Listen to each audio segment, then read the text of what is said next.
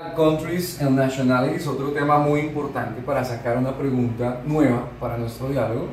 La palabra countries es el plural de country, que es país. La palabra nationalities, de nacionalidad, nationality.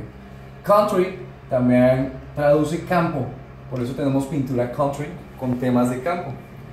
Where are you from? Es la pregunta básica de dónde eres. Y vamos a tener el nombre del país, I am from Colombia.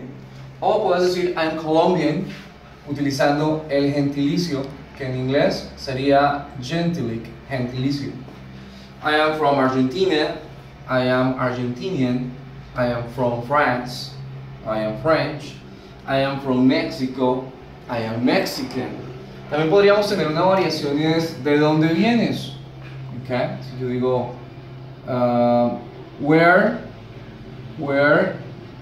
do you come from? Where do you come from? ¿De dónde vienes? Ya me equivoqué. Decimos I come from y el nombre del país. Es una variación que podemos tener. Acá continuamos con otro país. I am from the United States. I am American. I am from England.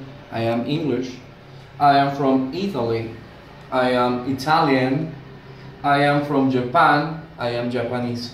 Quiero aclarar algo. Siempre el gentilicio va en letra mayúscula, capital letter, o podríamos decir que va capitalized. Quiere decir también en letras mayúsculas. ¿Okay? Este tema lo practicaremos con un ejercicio bien completo que tenemos en nuestro Strategies 1, en el libro, con un crucigrama bien complejo que nos va a ampliar nuestra cultura general.